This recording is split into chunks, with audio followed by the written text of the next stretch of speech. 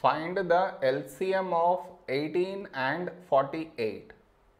To find the LCM, first we should frame it in this way. That is 18, 48. This is your step 1.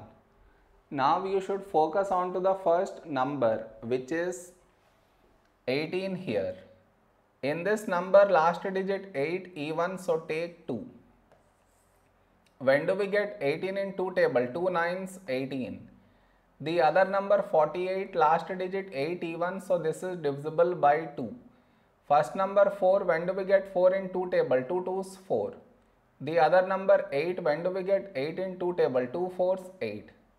Now here we have 9, 9 is 3 3s 9. The other number 24, when do we get 24 in 3 table? 3 8s 24.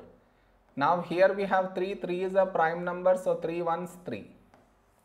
The other number 8 not divisible by 3, so we write it down as it is. Now we got 1 here, so focus on to the other number 8. 8 is 2 4s 8. Now we have 4, 4 is 2 2s 4. Now we have 2, 2 is a prime number, so 2 1s 2. So we got 1 in both the places. So our LCM is the product of these numbers. That is 2 into 3 into 3 into 2 into 2 into 2. So let us multiply these numbers.